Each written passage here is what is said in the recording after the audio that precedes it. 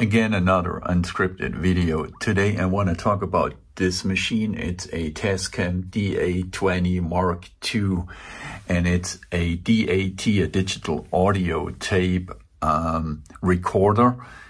I got this one actually for free. I found that at a scrapyard. It has like rack mounts here on either side because it's a 19-inch machine, and it was in a server rack.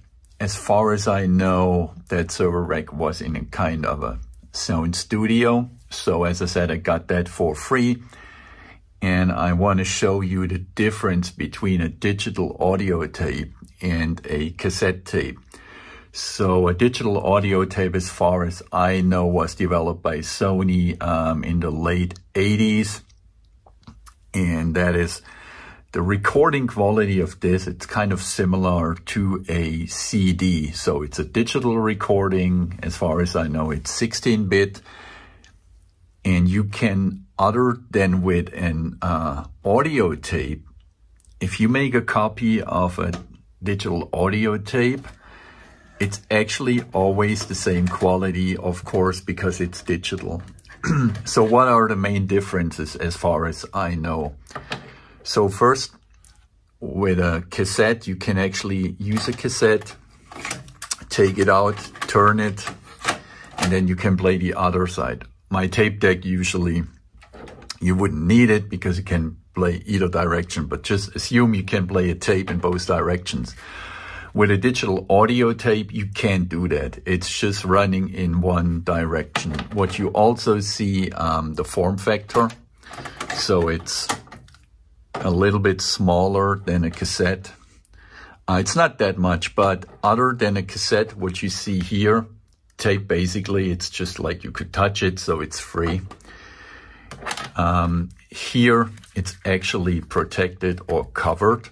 So what you would need to do, you can remove that. It's a bit hard to do with one hand, but I guess you can imagine what I mean. So you have a protection here, and then you put the tape in there, and in this case, it's a front loader. I have no clue if there is a loading system like this available or not. Since this one was in a server rack, I guess that's just the technology. The rest of it, it's actually like a tape deck. So you see you have like the same functions as you would have on a regular tape deck.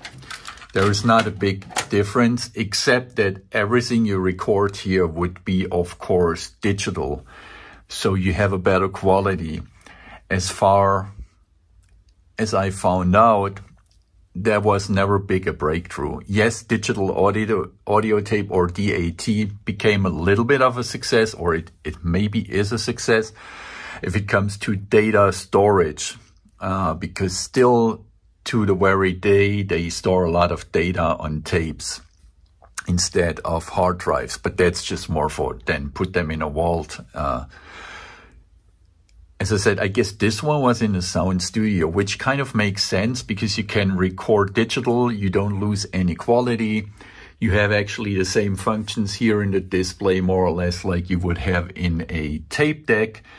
So it's not a big difference, but what you can see, you just can play in one direction, other than with my tape deck, which can play in both directions. As I said, digital audio tape just plays in one direction, and then you have to turn it back. What you can see, you have different recording modes. So, and that's what I pointed out. It's more like the CD quality.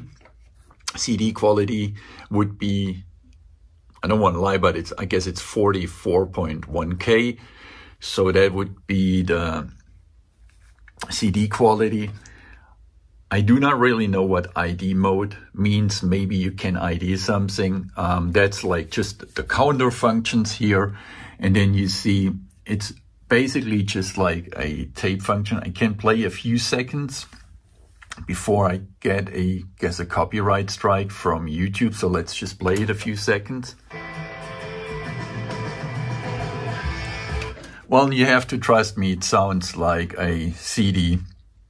I'm not playing this, by the way. I do not have an amplifier attached to this. I just have active speakers behind me. I use that little device here where I can switch from the turntable to the digital audio tape and to my cassette player.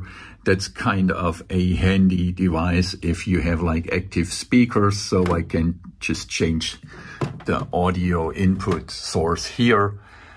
That's basically all I can say about that digital audio tape. I got it for free.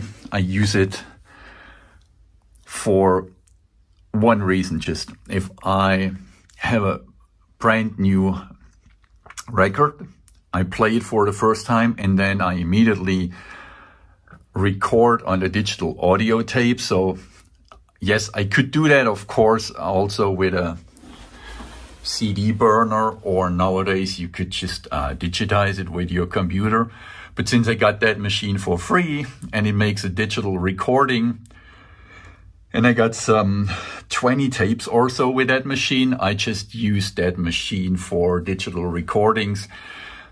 Now I have to say one thing, it's still a tape, right? So wear and tear, in my opinion, applies to a digital audio tape the same way like it applies to this tape, except here, the more copies you make, the more you play it, I guess the quality gets worse. It's not the case here, but what I found out, these digital audio tapes are pretty fragile. So sometimes the tape comes out of that little cassette.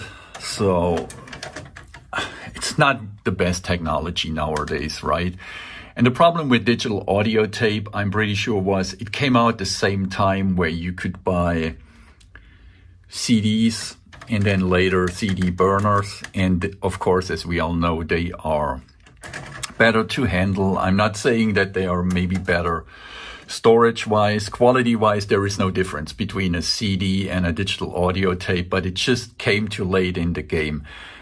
If they would have come out, I guess, in the early 80s, it maybe would have been a success, maybe even in cars. But as far as I know, these machines were pretty much expensive at the time. And so nobody bought them except professionals, right? We all stuck to a tape deck like this. Honestly, in the early 80s, I could not have afforded this one, which I got from Goodwill for $10 or so. It's a pretty good tape deck. It has a pretty good quality. So if I have to be honest, yes, you can hear the difference between this one and this one, but it's not that drastically. If you have a pretty good tape in here, like a high quality cassette, and you have a good recording, it's not a big difference to this one. Yes, I know audiophiles will tell me it's a huge difference. I don't care. I don't have the best speakers in the world. Well, they're good. They're so-called studio speakers.